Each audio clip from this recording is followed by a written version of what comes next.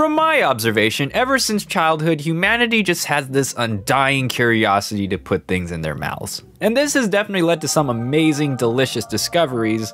Other times, though, well, we can't all be winners. But that is why I have no doubt that what we consider food these days is mind-blowing. Like, I'm not talking about this little dot of foam topped with gold specks that cost $10,000 as an entree. I'm talking about food or edible things that was probably discovered by accident via aliens or pure survival, because otherwise, why would anyone try to eat this? Full video is on my YouTube channel. Go check it out.